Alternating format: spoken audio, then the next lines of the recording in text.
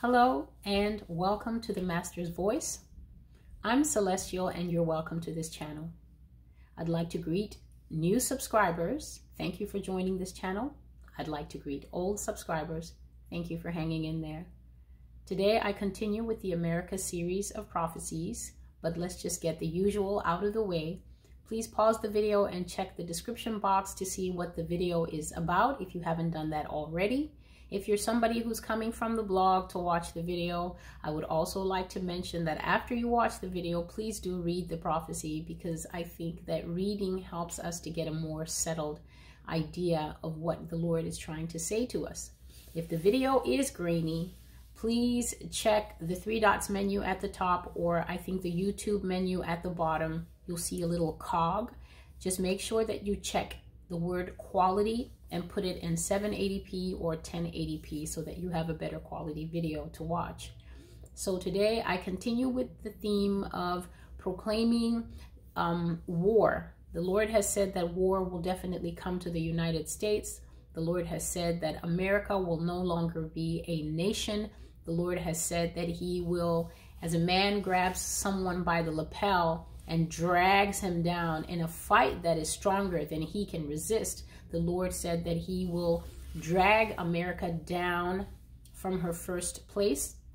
There are many prophecies on the blog showing, I think, insights and snippets into how the Lord has said that he will do this. So before actual war comes, before this final destructive blow, as it were, that will be served by the foreign nations of Russia and China, probably at the very end of America's tenure as a nation, there will come many different things. I think in the prophecy Cockfight, I shared about an upcoming skirmish with Iran.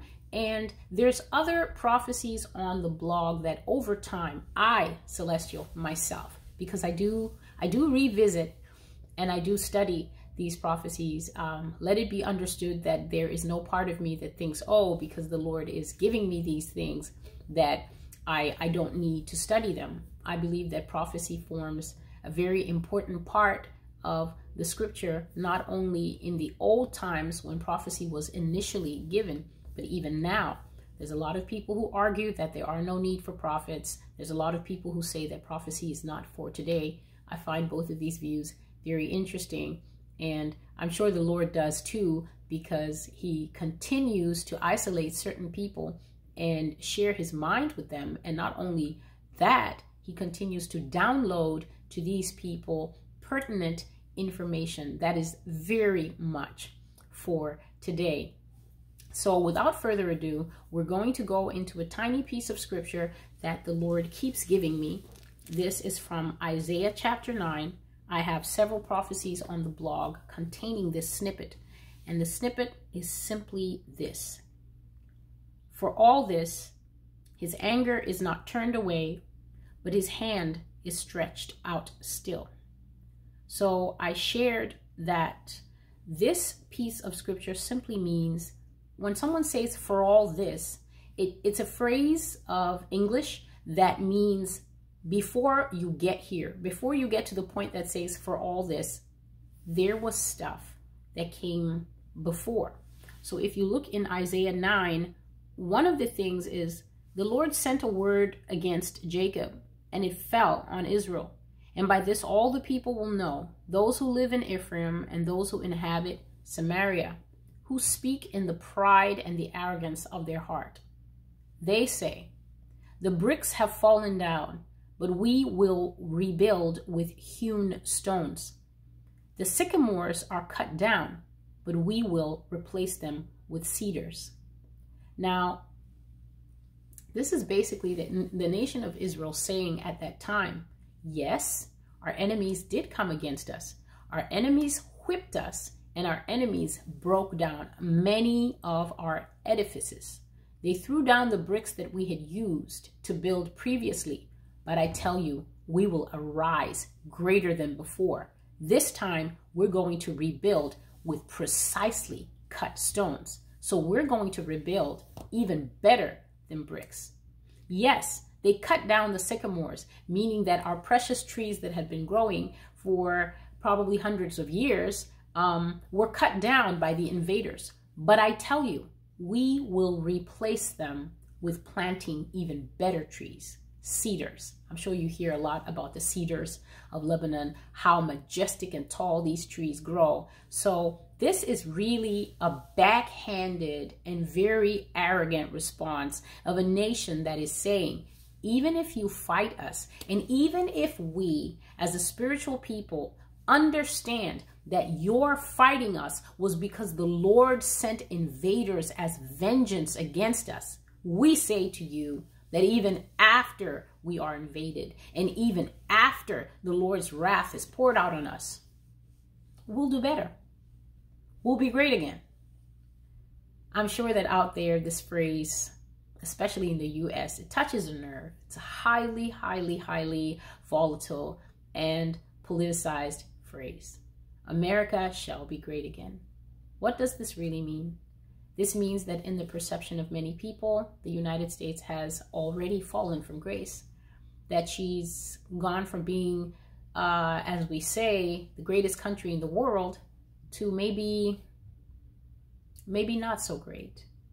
But now there's this push, there's this magnificent push that she will be great again, that she will rise from the ashes like a phoenix and find her space again, find her strength. And she will sally forth, she will go forth once more to battle, and she will show the world why she's the red, white, and blue. And yet in the background, one voice speaks. In the background, one set of eyes watches.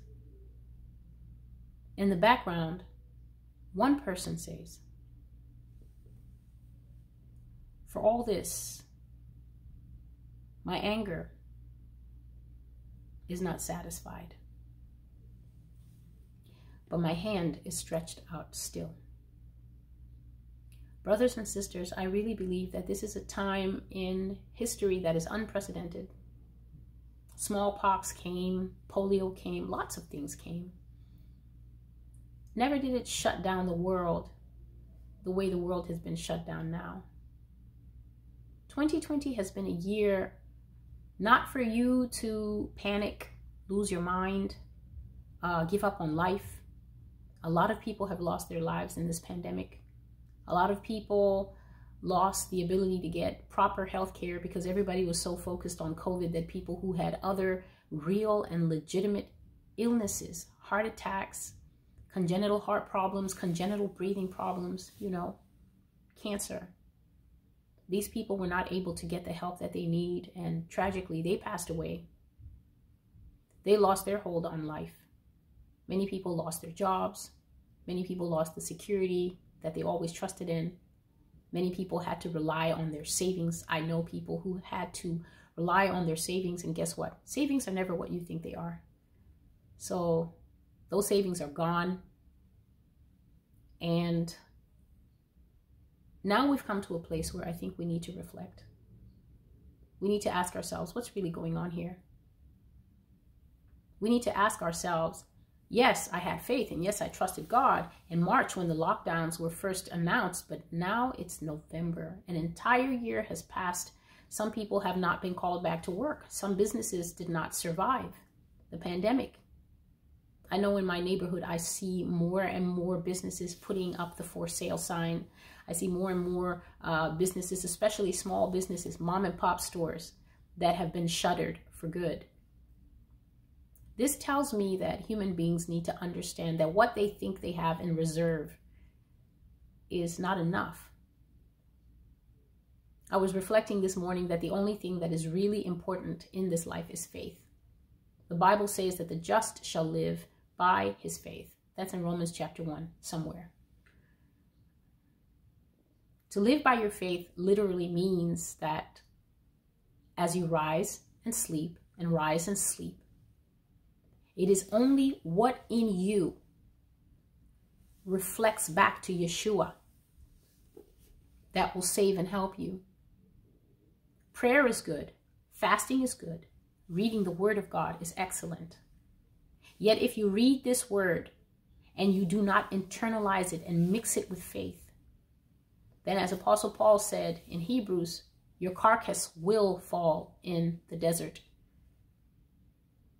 Because if you read the Bible and retain an evil heart of unbelief, if you read the Bible but you're still trusting in your job, your boss, your savings, whatever it is, if you do not believe God himself, then when his hand is stretched out still, I don't know what you're going to do. So the prophecy for today is titled War. And I will endeavor, because I do have time today, I will try to make more than one video. So I will try to make today a productive day on the Master's Voice. And let us go straight to it. Prophecy is called War, received August 17, 2019. The banner scripture is, "Then the cities that are full now will be laid to waste, and the land will become desolate," which means utterly abandoned. "And you shall know that I am the Lord." Ezekiel 12 and verse 20. So the tone of the scripture was basically talking about, excuse me, please, the process by which a nation goes to war. No nation goes to war out of nowhere, because war is so cost intensive, such a heavy undertaking. And because it has the potential to cause so much devastation and damage, war is not something that leaders enter into precipitately, which means they don't just wake up and think, "To war, Horatio," and then just get in helicopters and parachutes and just take hundreds and hundreds and thousands of their young men and women, servicemen and women, and just say, let's go to another country and invade it. Let's go to this other country and bomb it. War by nature requires deliberation. You have to talk to the other chiefs in government. You know, what do you think, Chief of Staff? And what do you think, Secretary of State? And what do you think, Minister of Defense? There has to be some kind of discussion. But even more than the process of how you go to war is, I think, why you go to war.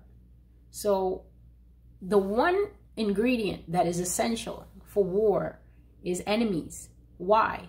Because a war requires at least two sides. We're not talking about metaphysical wars like when you're having a problem inside and you're struggling. Should I have that next piece of apple pie or not? Should I not? No, that's an internal struggle. A real war where people die and buildings are damaged and resources are both expended, which is to use up resources, and sometimes, a lot of times, especially in modern wars, also stolen. Those types of wars require at least two sides. And before you have the clash of a war, someone has to be your enemy. So the primary ingredient for a war is enemies. And what the Lord made me know and understand as I wrote this prophecy was more of a conversation of the Lord Jesus Christ speaking to Celestial and making her to understand the process by which war comes. A nation doesn't go to war all at once. It's not possible. No matter how sudden wars appear in this modern world, nations don't just go to war. After all, war is nothing but conflict, and therefore it cannot arise without the primary ingredient for conflict, which is enemies. War without enemies is impossible. Just as you boil a stone on the fire and it won't change, in the same way, peaceful relations between the nations will not change unless you first have disagreements, then tensions, then conflicts that will definitely stir to form the essential ingredients for war. Those ingredients for war are vengeance, hatred, and enemies. So I shared in a previous prophecy, forgive me, I can't always remember what they're titled, but I shared in a previous prophecy how I saw a vision of America depicted as a little blonde girl and the nation of Russia depicted as a brunette boy. They were children, and the Lord showed this vision as a series of childhood games. And I saw how America always said to Russia, "You're the bad guy." And then she played the role of the hero. So America would make Russia dress up like an American Indian, and then she would be the cowboy, and she would shoot him and then tell him, "You have to die now, fall down." So Russia always had to take the second place in these childhood games. But then the Lord progressed the vision and showed how they'd grown up. So they were 17, maybe 18 years old, and they were still playing these games. And America was still taking to herself the good role and making Russia the bad guy. But I said that I saw in the heart of Russia a bright burning sun, which was a fierce pride and also anger and vengeance against America for constantly depicting herself as the good guy. So America's media is very powerful. This is a many-tentacled beast that doesn't only control America here at home. Her media controls the narrative across the world. Reality is not reality. Reality is to a very large extent what America says it is. So if it's bright and sunny outside and America says it's bright and sunny outside, then it's bright and sunny outside. But when it's pouring down rain and everyone else is getting actually soaked with the raindrops and the water's running down our faces and we can feel there's a thunderstorm afoot. But the American media comes and says it's a nice, beautiful, sunny day out there. People experience what is known as cognitive dissonance. Their physical senses tell them, but it's raining. But the pervasiveness of the US media tells us it's sunny. And then people's minds begin to struggle between real reality and US reality. And so America has used the media much to her benefit. She has told people that the conflicts, the tensions, and the disagreements that she's gotten into were all justified. She's told them at times that she has a reason for doing what she does, but because of national security, she doesn't have to disclose that reason. We should trust her. We should believe that as she's invading, pillaging, raping, and taking resources, she has a good reason, and that she's taking care of the bad guys. And so this has been to not only Russia's detriment, but many nations' detriment. And the Lord was giving me to understand that this is why now, at this critical junction in time, the United States has enemies. He said, conflict by careful conflict, disagreement by disagreement, humiliation by humiliation that you served on other nations, stone by stone, you have made your enemies. He said, superior weaponry and popular opinion stood in your corner many times. Weapons are your language, America, and you trust in them. And so he began to list a couple of names that the United States has in the international arena: a fighter, a bomber, the bringer of armed soldiers, the one who sends drones, the one who drives military convoys through the streets of other nations, a gun runner, a drug dealer, an oil stealer. He says, by all these, you have ultimately become an enemy. And I said that I'm not able to see how many nations really hate this country, but I know of two. I know of two that the Lord has revealed to me their deep hatred for you, no matter how they smile, no matter how they say, oh, yes, yes. In the international community, they have a deep resentment for the things that you have done. Said, the Lord has refined you with fire, but you refuse to repent.